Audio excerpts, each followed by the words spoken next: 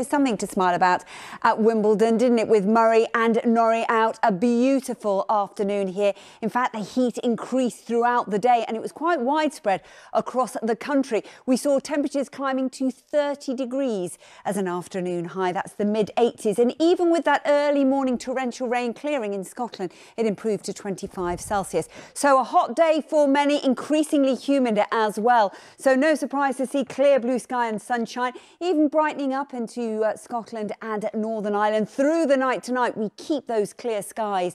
But with that southerly breeze continuing to drag in the humidity, it's going to be pretty uncomfortable for sleeping in. And an indication of what's to come tomorrow, which may well spoil the story a little for some. But look at these temperatures, around 20 degrees possibly first thing tomorrow morning, 68 Fahrenheit at around dawn.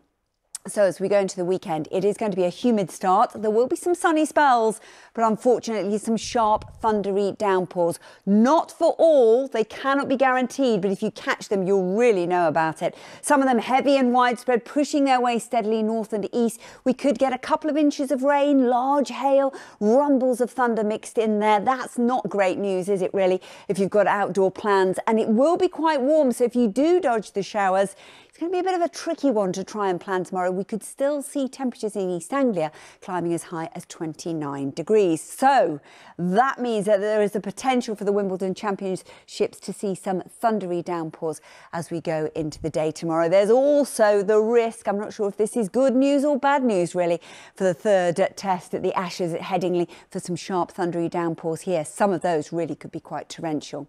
Now as we go into Sunday, again it's a case of sunny spells and scattered showers. Potentially fewer showers around, but we need to keep an eye on these developing across the near continent. Again, some of those could be heavy and thundery. Not quite as hot or as humid on Sunday. A comfortable 17 to 23 degrees. That's your weekend. Fingers crossed you get the weather you want. Sophie.